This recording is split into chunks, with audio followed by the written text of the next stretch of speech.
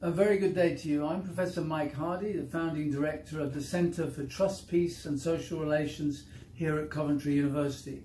I'm delighted to make this short reference to the extremely rewarding relationships that we've developed with UNIDA Darussalam Gontor, the university in Central Java that is setting a new agenda for international cooperation.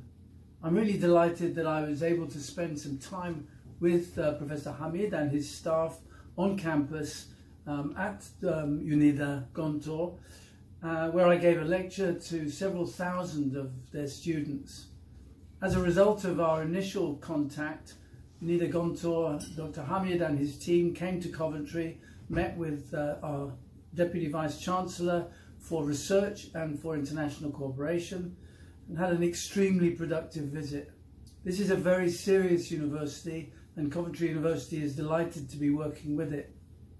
Over the next period, we're going to be looking at a number of collaborations within the economics of Islamic affairs in the business school, with the development of courses and subject exchanges in international relations, as well as in working on academic writing.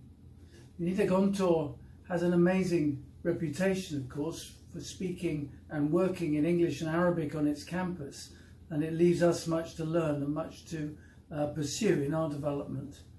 In the future, we're going to be working on joint projects such as the launch of shared journals, where international collaboration can be written and discussed in peer-reviewed journals hosted by both the University of Coventry and Darussalam Gontor. This is an extremely productive university focused on a curriculum which leaves values for its many students, and we're delighted to be part of its journey in growing its international links.